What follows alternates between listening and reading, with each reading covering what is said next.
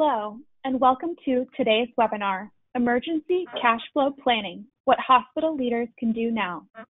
Today's webinar will be hosted by Eric Schell, Stroudwater's Associates Chairman of the Board, and Kevin Durandi, CEO of Mahaska Health Partnership. And with that, I will hand it over to Eric and Kevin. Thank you, Ashley. We want to thank everybody for joining us during this very stressful time. Our goal is to make this 1 hour of your time worth your commitment. And so that's what we're going to shoot for. A little bit of an origin of this talk. Beginning just over a week ago, I was trying to put myself in the shoes of rural hospital leaders, saying, how can we help? What can Stroudwater do? What can we do to help those folks? And it came to me as I was getting calls from a number of CEOs and CFOs, talking about how volumes were dropping 20, 30, 40%, and cash was drying up. I got a call a week ago Saturday night from a good friend of mine, the CEO of a rural hospital in the Mid-Atlantic. Cash is drying up. I'm not sure what to do. And at the same time, I'm receiving a lot of information in following the CARES Act and all there's other sources of information related to funds available.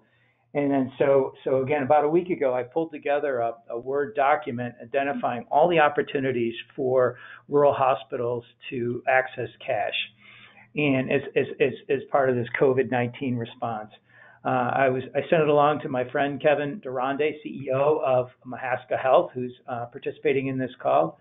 And he said, Eric, this is exactly right, and we have done most of this. And let me tell you how it's impacted my organization. And when he got done explaining, I said, Kevin, we have to get this message out to more folks. And so out of that conversation became the impetus for this call today. There's a number of us here on this call, and we appreciate your time. Again, a quick qualifier before we begin. There's 36 slides of content. There's lots of stuff in here, so please be patient.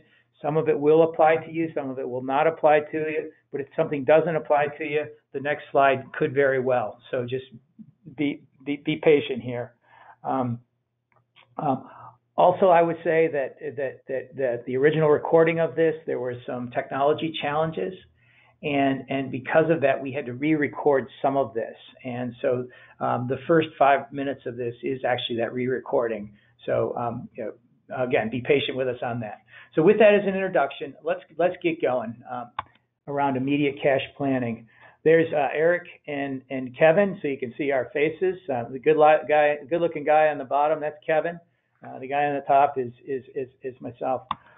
The agenda for today, so we're going to start off with kind of what are we hearing in the market, and essentially it becomes this call to action. It becomes a call to action for us to give this presentation.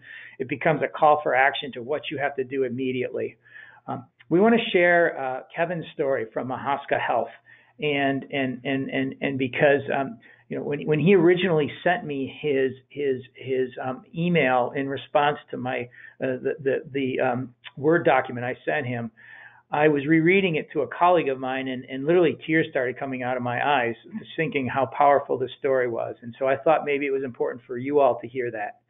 And then the next section in a meat of the agenda is what are the immediate steps that we should all be taking to enhance our cash position, preserve our cash position, etc.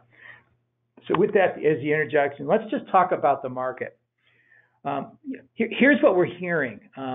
I was on a call last week with some folks in the Mid-South area, and the CEO said our volumes have dried up. We had to lay off our ambulatory surgery staff, our nurse practitioners in our clinic, members of our administrative team were all furloughed, and tough times just to preserve cash. I exchanged emails with a CFO from a Mid-Atlantic critical access hospital last Friday, saying we had to furlough 25% of our staff. There was an article in our local paper. I live in Portland, Maine, so there was an article in the paper on Sunday about a regional critical access hospital here that had to reduce pay for salaried employees, including their physicians, and furlough hourly workers. And then finally, Modern Healthcare just had an article on Monday around a for-profit system that was furloughing 500 full-time positions. So these are the stories over and over and over we're hearing. The U.S. Bureau of Labor Statistics reported 42,500 healthcare industry job losses in March. And really, the COVID hit really just became in the last 2 weeks of March. So it'll be interesting to see what happens here in April. 96% of those losses were reported in the ambulatory care sector. And then at the same time, we're hearing industry experts agree that providers who furlough staff risk losing them and ultimately must be replaced as volume ramps back up as we get through the other side of this pandemic. So then the question becomes, are there other opportunities? Kevin has a really important story to tell, and again, one of the main reasons why he was involved in this presentation. I want to start with, here's what we're going to tell you. This is what we believe, and this is what I've been spending a week in the firm developing this, sharing it with many, having feedback from many in the industry, from critical access hospital CEOs all over that have seen a preview of this. Kevin actually saw this, and he shared some things. And so this list is what we firmly believe is what all rural health systems, and frankly larger systems, should be doing immediately to address this reduction in short-term volume that we're seeing. And it includes everywhere from preparing a 26-week weekly cash projection, receive accelerated Medicare payments, start looking into the public health and social services grant fund, and you can just see it goes on and on and on. We're going to touch on each of these individually, but before we do that, I would like to share with you Kevin's story from Mahaska Health, Kevin and his team's story from Mahaska Health. So Kevin, I'm going to turn it over to you. Thank you, Eric. Appreciate it. So as far as what Mahaska Health, so we're a critical access hospital here in Southeast Iowa, about 412 employees, service about a population of 22,000 in the county. So we decided immediately to maintain our current staffing levels, and as a lot of you have done, you've reallocated a lot of your employees to different areas in the hospital. Immediately, we sent individuals to our cleaning departments, facilities, environmental services. We've set up in-car screening areas, and of course, that in-car screening area has to be manned 24 hours a day. And so thankfully, we've had people that have stepped up who have been working nights, worked the night shift, and then individuals who are working days, work the day shift. So we're also collecting, providing allergy shots, specimen collection. And then we've also set up a phone triage system for respiratory patients. And then we also set one up in the community just for general community questions. And then within a 24-hour period, our IT team propped up telehealth via Google Duo and FaceTime. We also complement that with just some simple phone calls. So that's been a great benefit to the community because some people obviously are scared to come to the hospital for whatever reason. Then we also allocated employees to set up a COVID risk assessment exam, essentially a wellness exam. And so that's been a great benefit to the community. We also had employees who are going through our EMR to find patients with comorbidities that might have be susceptible to what's going on. Also, we have a lot of nurses and CMAs and employees who are able to, who have time with our volumes that have gone down in the clinic to just call our patients, ask how they're doing, and is there any questions that we can answer. And I know the community has really appreciated that, and that's something that would be helpful for your communities. Also, we've provided emergency preparedness plan. So the California Hospital Association has a very good surge emergency preparedness plan. And it's about 8 or 9 pages, but highly recommend that plan. It was very detailed. You just make it your own. And that's been something that we've been meeting with our task force and our providers on a daily basis, working through that plan. And then a couple of action items financially. Immediately, we applied for the Medicare Accelerated Repayment Fund, prepayment funds. Obviously, that's something that you have to work on through your cost report. Keep in mind that you want that reflected, payable back to Medicare, and should be reflected on your balance sheet. And so there'll be a reconciliation starting after about 4 months. And then if you do decide to hold those funds for 12 months, there will be a 10.25% of interest charged. So that payment will be received within 7 days, and it's been working very quickly. So that's been helpful. Also, immediately apply for the SBA loan. That's something that we did, even though we're a county hospital. We have to keep track of that $100 billion in grants. I do know that there's considerations last night even about lifting the 500 employee limit for these SBA loans. So go ahead and send in your application. We also evaluated the option to defer payments for the Social Security payroll taxes. So this requires that the deferred taxes be paid over a 2-year period. So the amount paid by December 31, 21, and the other half by December 31 of 22. So go ahead, Benson. Thank you. We also immediately applied for a FEMA grant. So our facility, make sure your facilities are recording all your labor costs, supplies, equipment, other costs associated with the COVID-19 effort. Make sure you record all of your management and physician meetings as well. Our IT team utilized Office 365 Teams, which is a virtual platform, which has been very helpful, and you can record all your meetings through that. Also, we immediately met with our local bank. So we established a $1 million line of credit.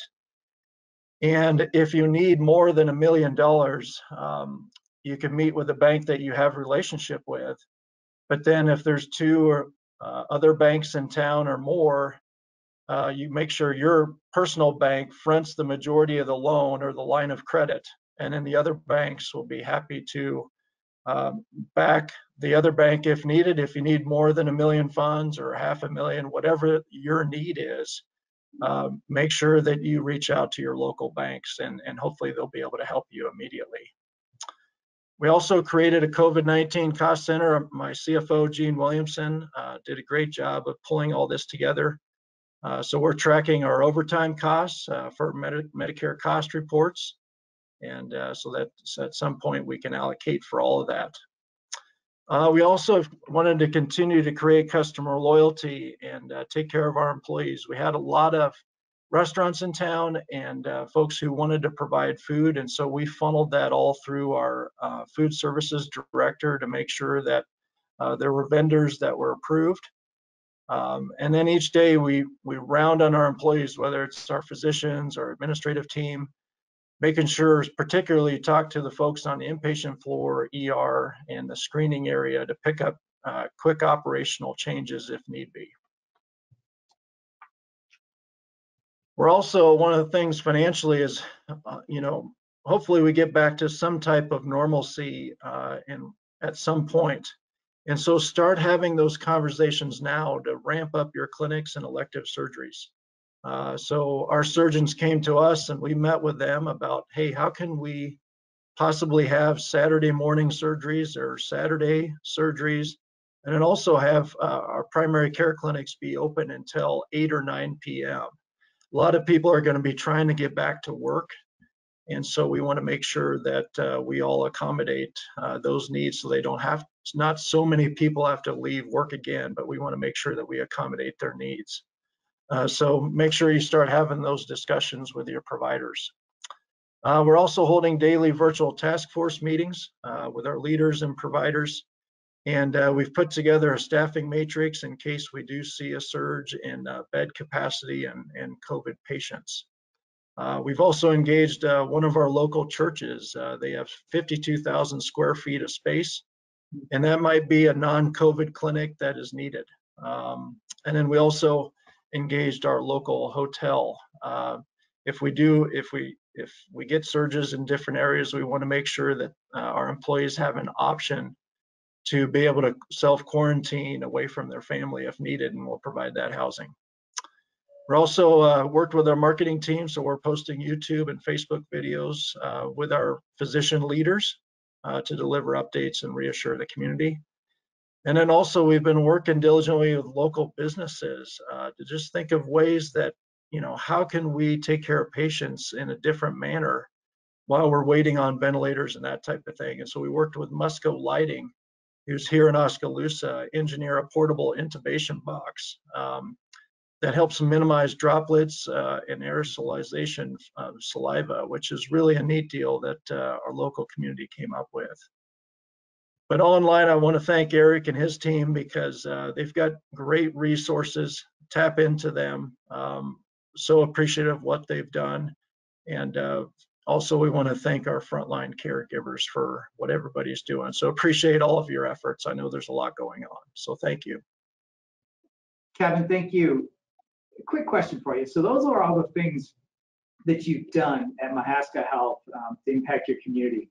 What's been the reaction within the hospital, outside the hospital? What's the feel like? Well, the key is, Eric, as you know, is if you have a great team and that team communicates, a lot of great things happen. And so having providers meeting on a daily basis, getting the message out to your own employees, making sure that you round, and then getting that information out to the public, it's amazing how everybody just comes together to fight this and work together. Fantastic. Well, thanks for your comments. I'm sure there'll be lots of questions for you, and not for me. So we're going to get back to our kind of going through the list of kind of things that we proactively can be doing today to put yourself in a position like Kevin has done, Kevin and the team at Mahaska Health, what they've been able to do. And here's the short list right here. And the rest of the slides are really just more information on each of these programs and how we should advance them. But yeah, so the 26-week weekly cash flow projection is going to enable better short-term, medium-term decision making, and we think it should really go on out to the 26 weeks. And if it's an Excel spreadsheet, we could even extend it out past there if we need to. But there's a number of variables that are going to impact this. One is your beginning cash balances. The second is reduced volume, and the impact that reduced volume, the timing of when that volume is going to be impacting your cash position. We've heard all over the increased expenses related to personal protective equipment and investments that we're incurring right now. Labor costs. I mean, if we're taking out labor, then we have to factor that in. The big piece, and I'll show you an example of one here in a minute, is the cash related to the CARES Act and some cash provisions associated with that. Potential increased bad debt and the ability to collect on that, and then other balance sheets, for example, paying off long-term debt. All of these should be factored in to your 26-week cash projection. Here's an example of an example of a prototype critical access hospital, about $30 million in net revenue, beginning with a cash balance of $2.5 million. This is weekly, beginning on the week of April 5th, continuing out through September 27th, the week of September 27th. And we start with a beginning cash balance of $2.5 million. And the red line you see depicted on this graph or chart is it's your unrestricted cash balance without any of the cash inflows from the CARES Act. The blue line happens to be the cash, your unrestricted cash balances beginning at that 2.5 million, but affected by many of the programs that are available. For the modeling purposes here, we assume that the critical access hospital would tap into the Medicare accelerated/advanced payment program, in which they're able to receive 6 months worth of claims, Medicare claims, from the 125% of the payment amounts, going back for the 6-month period, July 1st, 2019 through December 31st, 2019. We assumed that the hospital was going to be able to tap into the Small Business Association Payroll Protection Program loan, and then also some dollars with SHIP. We also assumed a 50% decline in patient volume, and beginning on 3/15 and continuing through the projection period. We assumed expenses remain constant, and then and what you'll see here is that after 26 weeks, with these assumptions, the cash balance for this critical access hospital prototype was $4.2 million greater than where they began at $2.5 million. In other words, the impact of the CARES Act and some of the programs that are eligible have a significant improvement on cash. Such that we believe it's really important just to start running numbers like this so that we can have a better understanding and have much better decision making.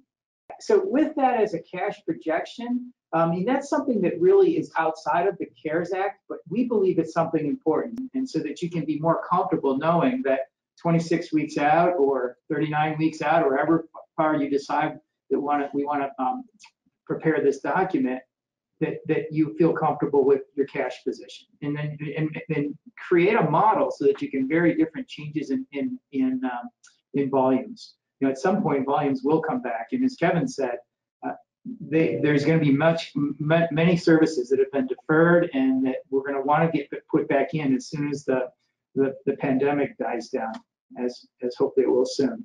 So Kevin mentioned the fact that they tapped into some accelerated advance payments. These are the Medicare payments. We think that hospitals ought to immediately apply for these. And it's a pretty straightforward process where you can go onto your Medicare audit contractor's website, and it's a pretty simple form to fill out, and it's based really on PSNR information. It's already been pre-established. For non-critical access hospitals, they can get advanced payment, and generally the payment is within 7 days. They'll get the payment within 7 days, representing 3 months worth of historical payment. Critical access hospitals are able to get request 125% of Medicare payment for a 6-month period ending December 31st, 2019. Again, timing within 7 calendar days, and the request submitted to the Medicare audit contractors using forms on their website. So pretty straightforward. These are required to be repaid. For all providers, the repayment begins 120 days past receipt. And again, this is something you should model into your 26-week forecast, cash forecast, that out 13 weeks, essentially what Medicare is going to be doing is zeroing out their claims, and when they adjudicate, they'll zero out the payment amount to the hospitals and until that loan is repaid, or that advance is repaid, excuse me.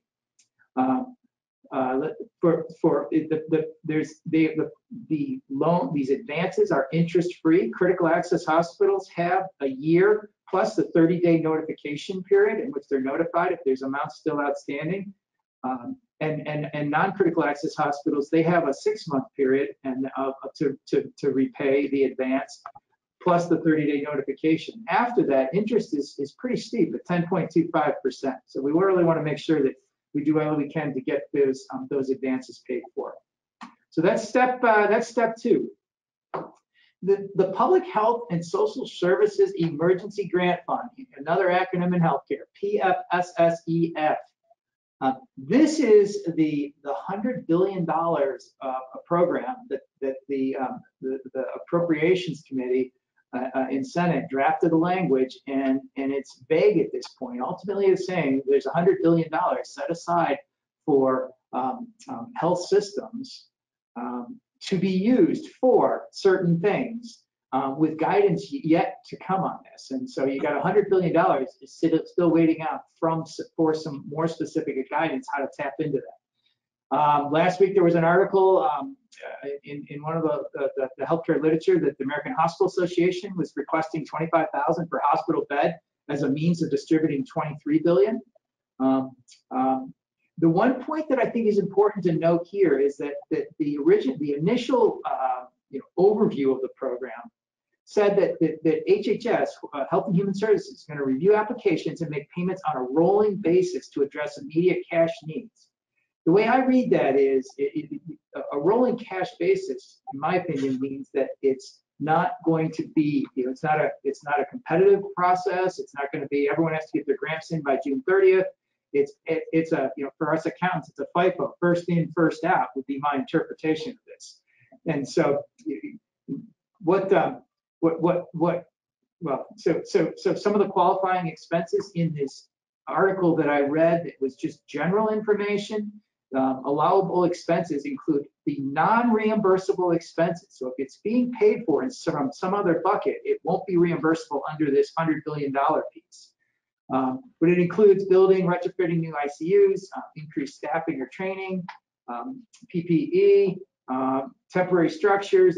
And then just recently, it was announced, I believe it was on Friday, that Secretary Azar came out and said that bad debt expense, or the cost related to bad debt for COVID-19 patients, would be dollars that taken from this $100 billion.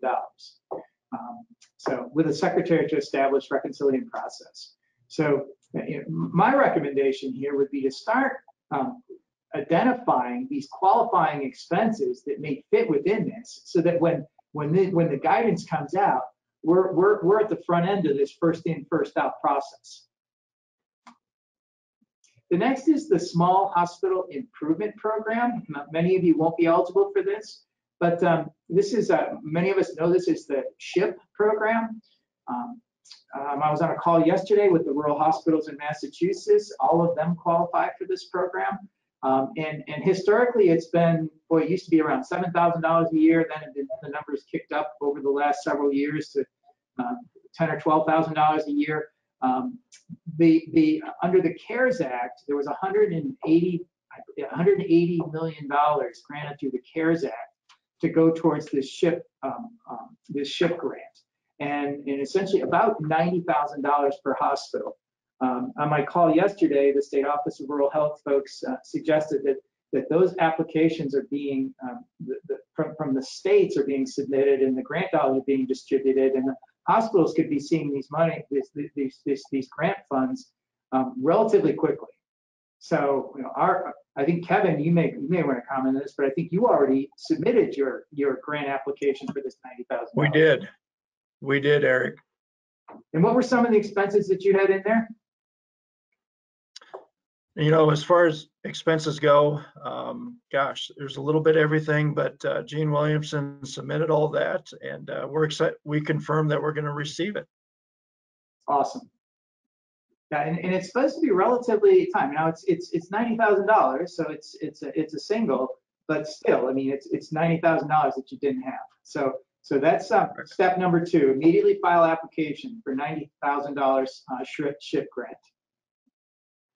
The next is, and we hear lots of talk about this. Frankly, my company just submitted this an application on Sunday. Interestingly enough, this is so any small health system with less than 500 employees should be submitting this loan application immediately. And it's a first come. There's $349 billion in this program, and it's on a first come first served basis.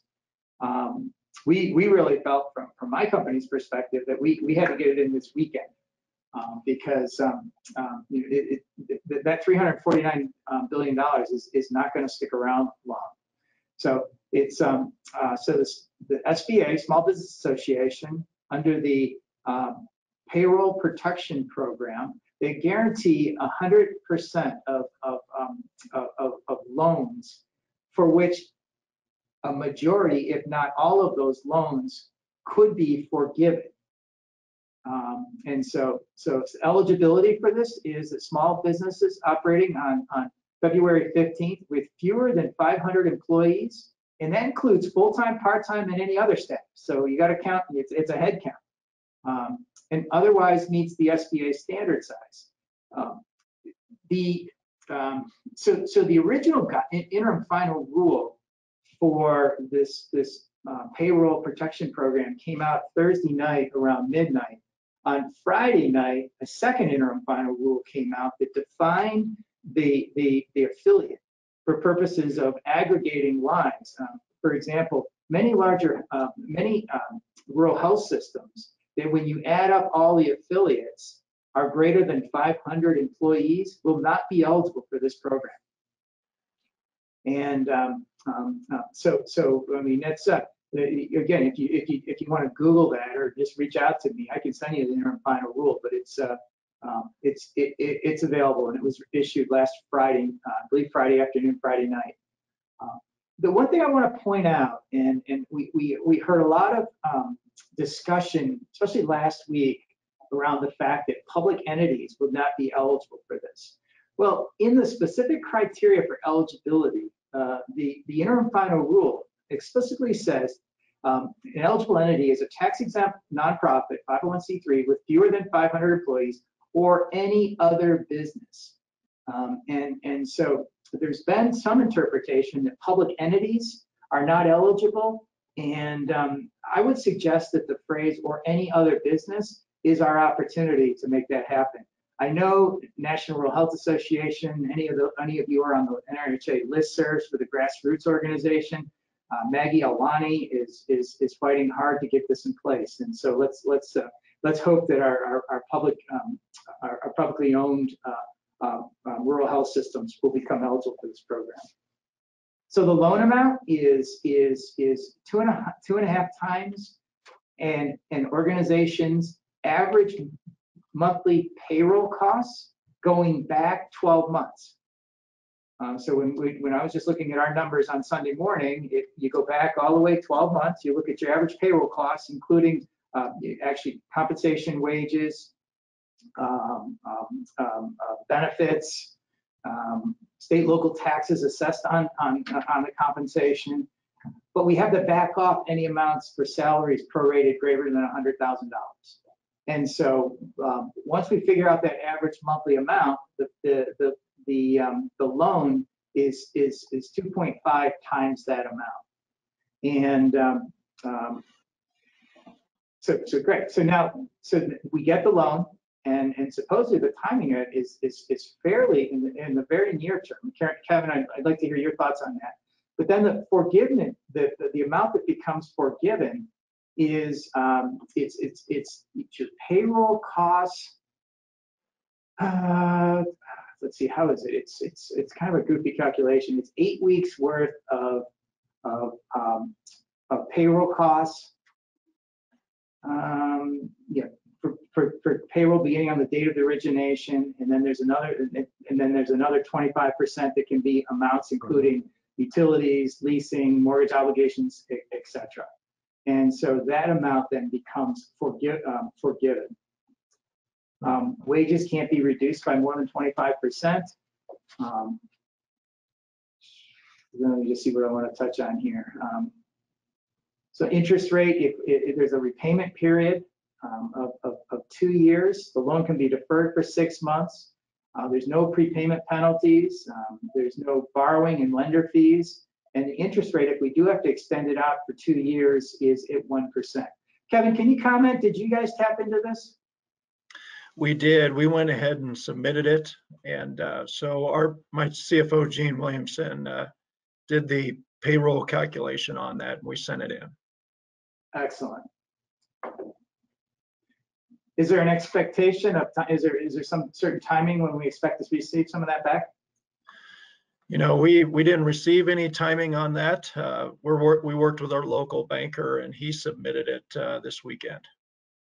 Okay. Well, so the next opportunity, and this is really for those organizations that are not eligible for the SBA small business, the payroll protection program.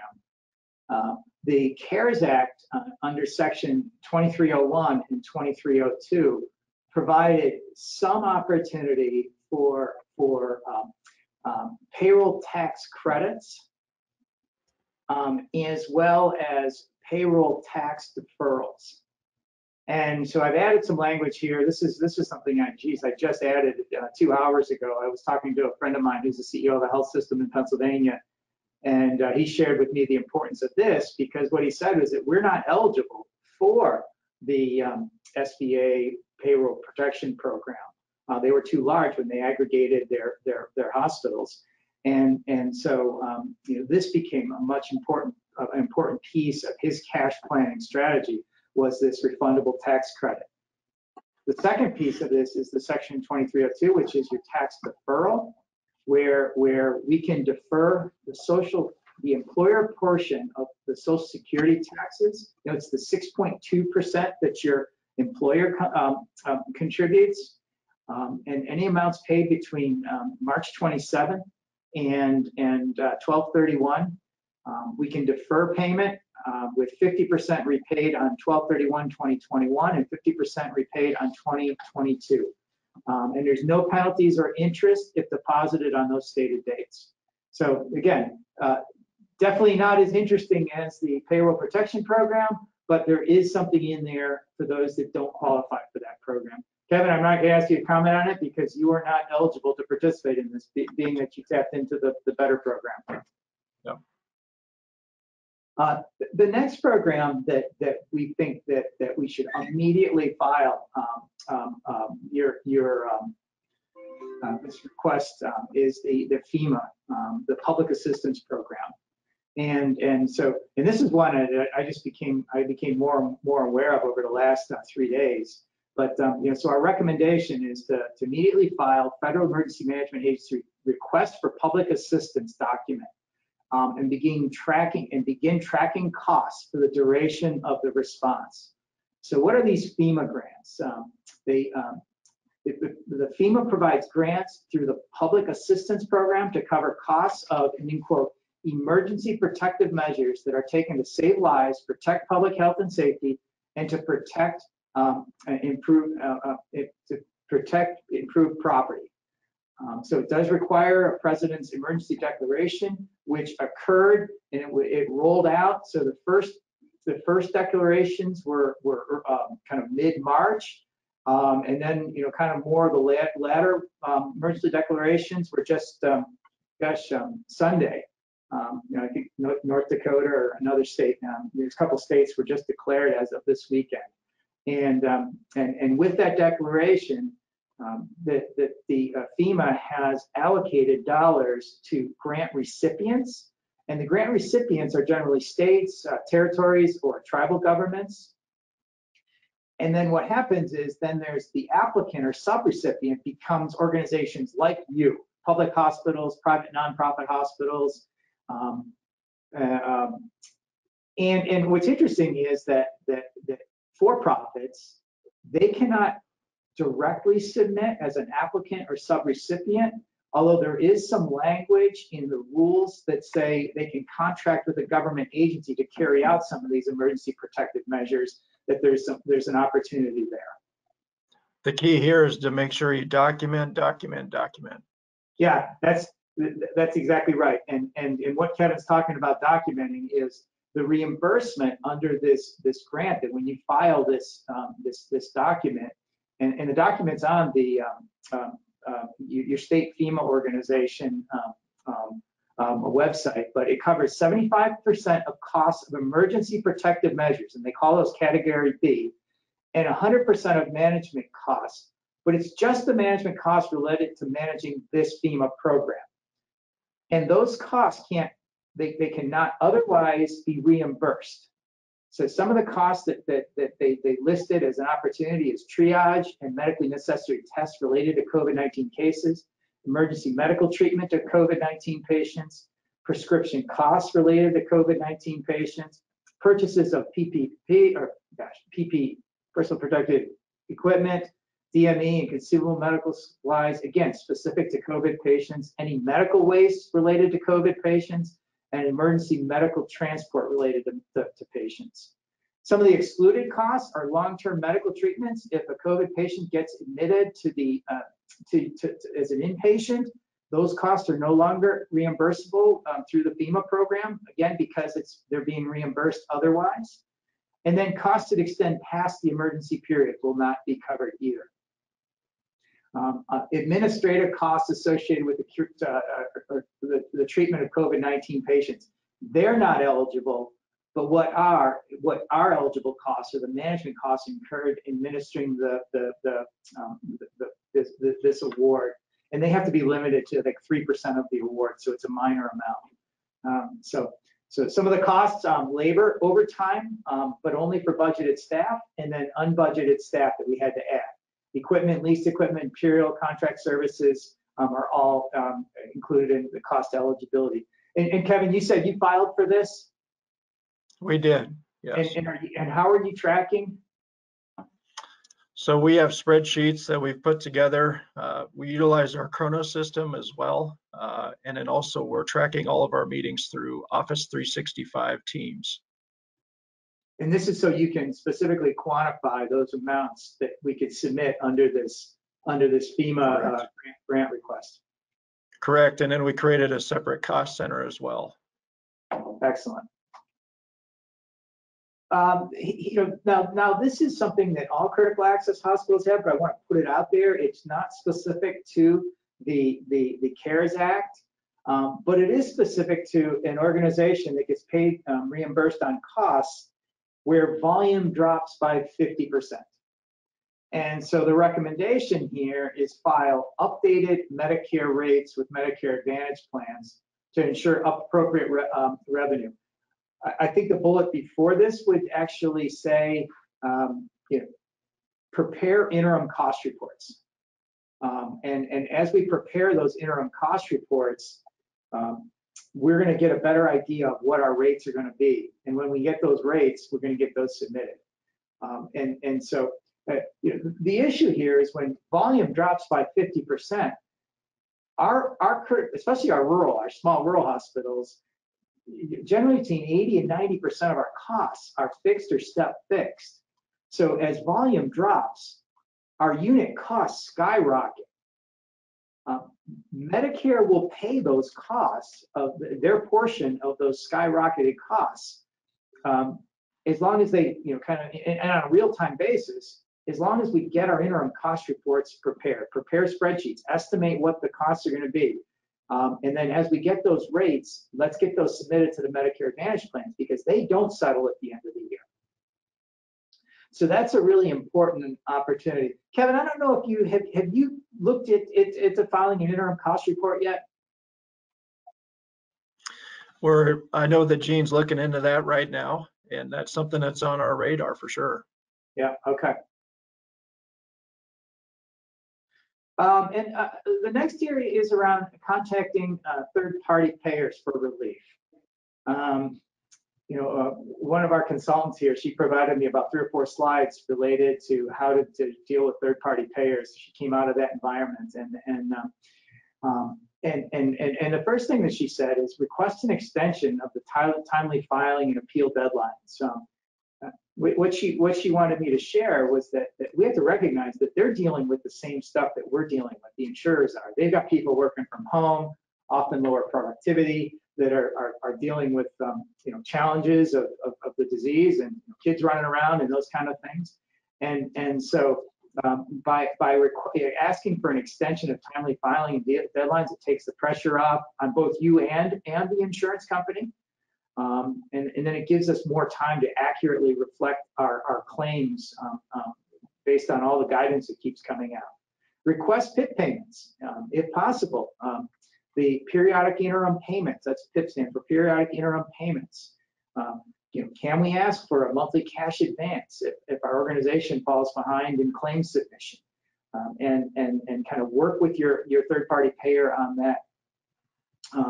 Possible waivers of coinsurance for chronic disease medications, and then possible funding of the social determinants of health assistance to members' patients. And obviously that whole initiative, the value-based payment world, has kind of taken second stance now to the pandemic and all that it's put in front of us right now. But we see this as something that reaching out to these third-party payers and doing some of these steps is something that we consider pretty important. And I think that, and I actually use Kevin's language on here, is work with your bank to open up or expand your line of credit. Kevin used the language of backup to the backup plan, and I think that's very appropriate here. That we to make sure that when all else fails, we have a backup that through an expanded line of credit. And so yeah, I guess the last slide is just within the CARES Act. There are a number of other opportunities that you'll definitely want to consider as part of your cash forecasting tool. 100% of payment for inpatients, the 20% add-on for patients admitted with COVID-19, the telehealth services. Please don't ask me about the details of billing for telehealth, because that's we have people in my firm that are the experts at that, and that's not me. The discontinuation of the sequestration that was lifted for the next several months, and then the Medicaid dish cuts that were set to take place here in April that were deferred now until November. I think May, and then they were deferred until November. All of these are opportunities for us to have additional dollars. I guess the conclusion, and I'd love to have Kevin voice in, is that we're living in this world of unprecedented uncertainty for our rural health systems. And just based on the calls I've been getting on Saturday nights and the texts I've been getting, just the frustration and where do we go? And what I would like to think we could do is so much is out of our circle of influence at this point. And going back to Stephen Covey and these circles of influence, whatever we can do to bring things into our circle of influence.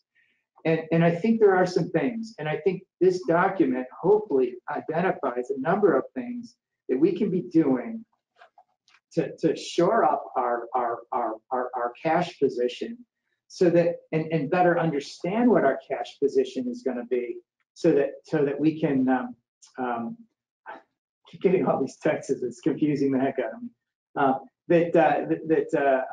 To shore up our cash position so we can make better decisions on management that'll put us in place for the immediate term. And then frankly, as we at some point as we come out of this, we want to make sure that the decisions that we've been making through this process are setting us up to be a successful organization coming out. Now is the time to be proactive.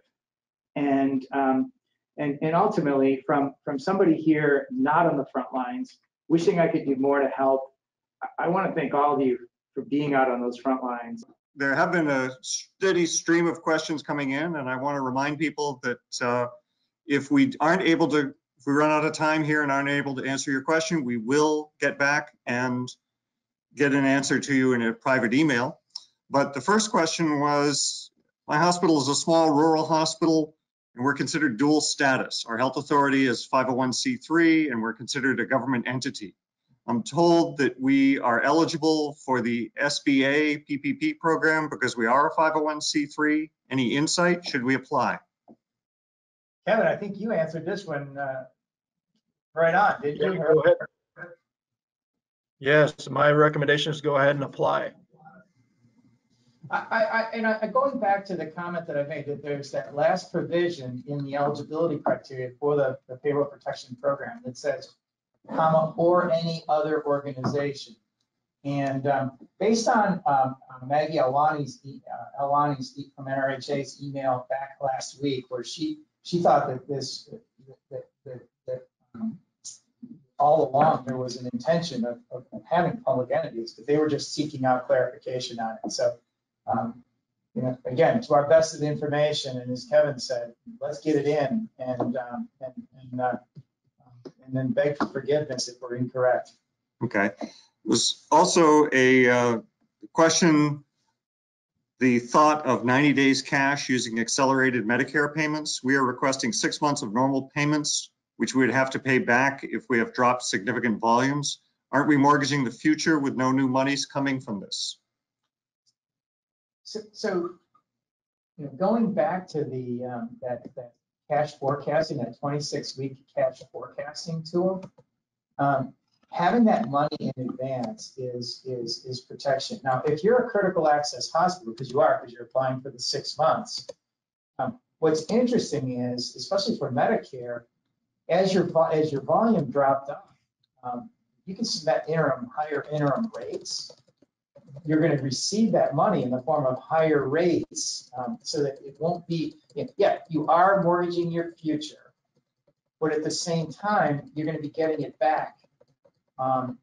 My recommendation is to run the numbers and watch the impact. Again, that graph that I showed a significant impact from the hospital picking up dollars related to the accelerated payment. So Kevin, do you have any comments on that? I completely agree with you, Eric. The key is you want to be able to keep full staffing, take care of your greatest asset, which is your people. And so you just have to run the numbers, like Eric said, to make sure that you keep your board involved in that process as well. And then you move forward as best you see fit for your community. And another question for you, Kevin. You'd indicated that you applied for an SBA loan, even though governmental. And the question is, were they approved for the loan? I'd like to hear some details about how the process went. The process went very smooth with our banker. Obviously, all banks are extremely busy right now trying to process all those loans, obviously. So the key is just getting on the horn, whether it's weekend or evenings, and making sure that you get your application submitted. But continue to watch legislation. Things are changing daily, even in the evenings, and so they're even talking about they might lift the 500 employee limit. So we just got to keep watching it as it progresses. Okay. And I think to echo Kevin, is the application period just began on Friday, and yes. And so I think Kevin, I think Gene texted me late Friday night to say that you guys had submitted on Friday. We were a little late to the gun because we got the wrong form sent to us by our banker, and so we had to resubmit on Sunday. But we're just, over the next couple of weeks, you're going to find out, who got the money and who did not. Again, the recommendation: there's $349 billion in this program, and it's a first come, first get. So get your loan in, get your application in. Presumably, we can't get the same costs paid 3 times: FEMA, SBA, PPP, and the $100 billion emergency fund. How do we decide which is best in terms of actual funding and the cost report impact of these funds? The good news with the programs is there's going to be a reconciliation for each one of them. So you're absolutely right. We're only going to get paid once for this. This is not a profit-making venture. This is holding our own venture. And so let's recognize the fact that with each of these programs, we're only going to be paid once. Now I will say that for example, the FEMA program, Medicare will only pay their portion of costs, and so you still have significant other costs that will be paid by or not paid by other payers, or not even reimbursable at all. And so we have to recognize that Medicare, through the cost report, pays its portion, where others, if it's not a reimbursable expense, you're not going to get that paid for unless it's through FEMA or through the $100 billion program. But again, that $100 billion program, who knows? We just don't know what that's going to look like. Hopefully we'll get guidance this week on it. And this is another organization that's also committed to retaining its staff. And the question is, have you considered any rate reductions? And if so, what did you do? And Kevin, I think that's probably directed to you. Did we lose Kevin again? Oh, go ahead. Go ahead. Repeat that again. Sorry. Sorry. Said another organization is also committed to retaining all staff. And the question is, have you considered any rate reductions? And if so, what did you do? We haven't. We wanted to continue to provide full paychecks for all of our employees. We put a stake in the ground and thought this is a great opportunity to show our people that we're going to invest in them and take care of them during a major crisis. And so our people have appreciated that. We've been open with that. And so we can't thank them enough. Thank you. And then probably in the last 60 seconds we have here, I want to be respectful of everyone else's time. Is there a cash flow projection tool that can be shared? Anything you'd recommend, either Eric or Kevin? Reach out. I mean, everyone's going to have their own. I mean, I had my colleague mock up one. It gets pretty sophisticated in a hurry, so just shoot me an email. Shoot us an email, and I'll talk you through. I'll talk you through it. Okay. And in that vein, as I said, we want to be respectful of people's time. There were many, many questions that we did not get to. I want to promise that we will get an email back to everyone to try to answer those questions. And thank you very much for your time, and sorry for the technical issues. And again, thanks for all you guys do. Thank you, everybody.